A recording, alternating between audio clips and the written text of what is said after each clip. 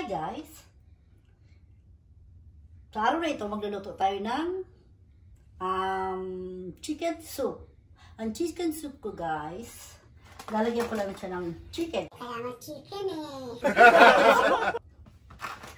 Pero ang chicken soup ko guys, lalagyan ko ng vegetable. Kasi ang vegetable, laging gusto yan ng mga Junakis ko. Ito lang naman yung dalawa yung sasama ko. Lalagyan ko ng sibuyas, bawang. Napakadali lang ito guys, lutuin. Lahat ng luto ko, napakadali. Sibuyas and bawang. And of course, my favorite vegeta. And pepper. And ito guys, hindi nyo pa ito nakikita sa akin. Ang cream of chicken. Yan ang nilalagay ko para sa chicken soup ko. Para mag-tasty siya and a bit thick. A little bit of thick only. Also, nilalagyan ko siya ng cornstarch to guys. Cornstarch. And ito ang gagamitin nating oil. Olive oil. And of course, hindi tayo makakagawa ng chicken soup na walang a little bit of noodles. Ito guys, ang ginagamit ko dyan. Paano ba ito? Upside down ba ito? Basta ito ang ginagamit ko dyan. Kung ano ito yung sutanghon ba? Kasi yung mga junakis ko gusto na may noodles kasi yung soup nila Usually, ang ginagawa ko, nilalagyan ko lang ito ng mga vegetable chicken soup and then this one. Pero yung isa kong anak kasi gusto niya may ganito at saka may vegetable. A normal chicken soup guys, wala nito. Lalagyan mo siya ng corn. Pero this time, ang gagawin ko, lalagyan ko siya nito at saka ito. So, tara guys, samahan niyo ako. Hi guys!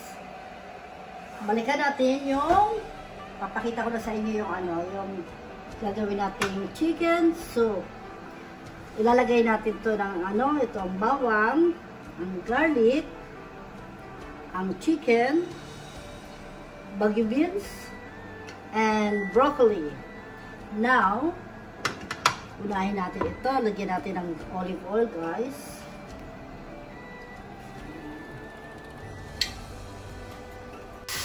Guys, lagyan na natin ng paminta ito.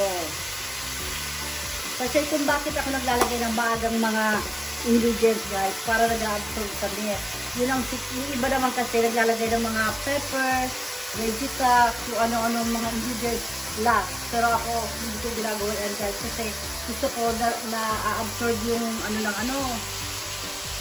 yung lasa. Yan. Para yung chicken niya malasa. Lalagay ko sa baw yan na lasa niya. Diba guys? Nasa sa inyo naman kung anong technique yun. Pero ako kasi ang version ko ganito Ganito lagi ang version ko. Kasi dahil sabi ko, ang pagluluto ko, nasa puso ko lang yan guys. Wala sa libro.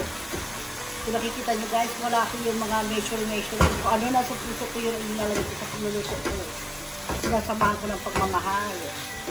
Kaya pag nagluto kayo sa mga loved ones nyo, lagyan nyo ng pagmamahal.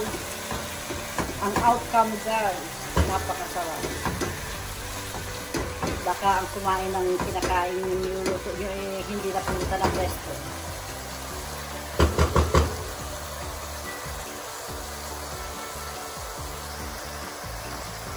Ngayon guys, lalagyan na natin yan ng sabaw. Pakulo na ako ng mainit na tubig guys para mas mabilis. Kaya ang ginagawa ko kasi nagpapakulo na ako ng tubig para mas mabilis siyang maluto. Kaysa magpapakulo ka pa dyan, hindi masyadong maganda. Tapos guys, hihintay lang natin siyang maluto ng kaunti. Then, ito guys, yung sandali.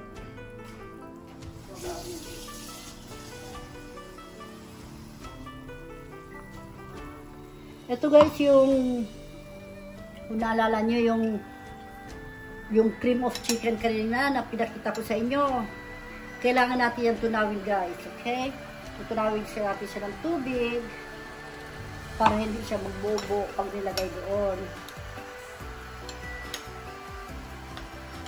Tapos, kapag nilagay nyo ito dyan sa kulong tubig guys, kailangan nyo haluin ng haluin dahil kung hindi, ano siya, magbubuo, hindi masarap. Kailangan nyo siya lagyan ng tubig para hindi masyadong thick siya dyan. Kailangan biruga-biruga guys ha. Kailangan hinahan natin po ito yung apoy. Napakadali lang itong chicken soup guys.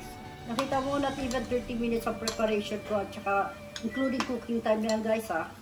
Kasi ang pagluluto guys may technique. Kagaya kanina, niluluto ko yung sibuyas tsaka bawang at saka yung karne. While yung kettle ko kumukulo na, nakasalang na yan para kumulo. Para pag ready to put na yung water, mainit ang tubig natin. Hindi na kailangan maghintay. Kaya kahit sa pagluluto guys, may technique din yan. Kung paano mong papadali at mapabilis. Ayan guys, kita nyo guys. Lalagay ko na ito, pero kailangan hinahalo lagi yan. Ayan. Ganyan lang guys, dadandahanin nyo lang.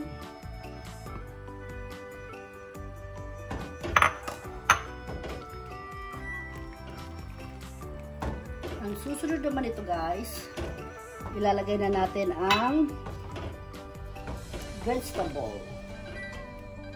Pagkulo niyan guys, ilalagay natin ang vegetable. Or,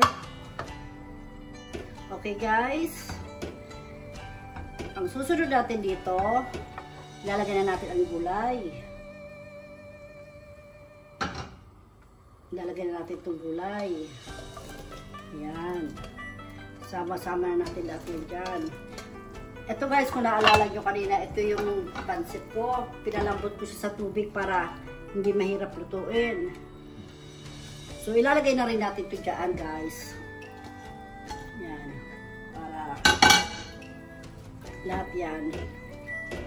Pag natapos to guys, ay naku, napakasarap. Pag kumulo yan guys, isusunod natin yung cornstarch.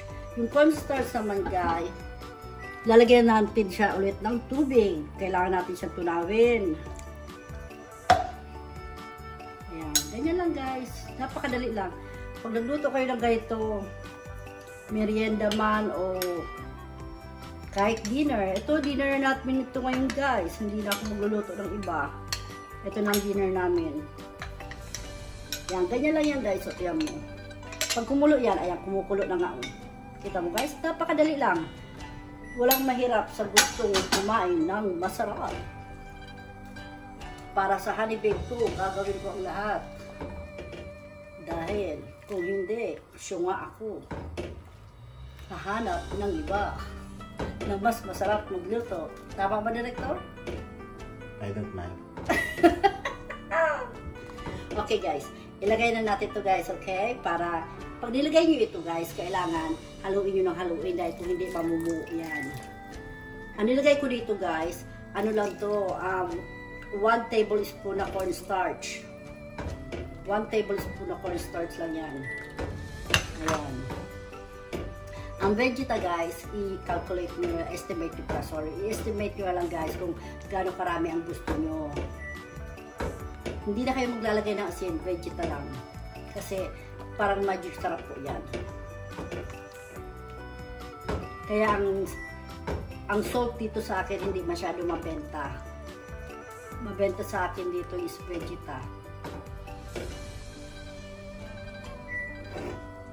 Maingay siya. Ayan. Ito na guys. Malapit na ito. Tapos na ito. Pwede na itong i-serve. Kainin, mainit-init. Bagong lahat direct, tikman mo muna kung ano ang lasa ng aking pag-ibig. Director, bodyguard, tester. Lahat, all around na ako. Parang nagre-reklamo naman si Direk. Ano sa tingin mo, Direk?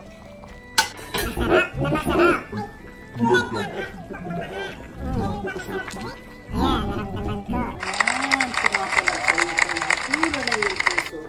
Ayan guys. Ganyan lang guys kadali.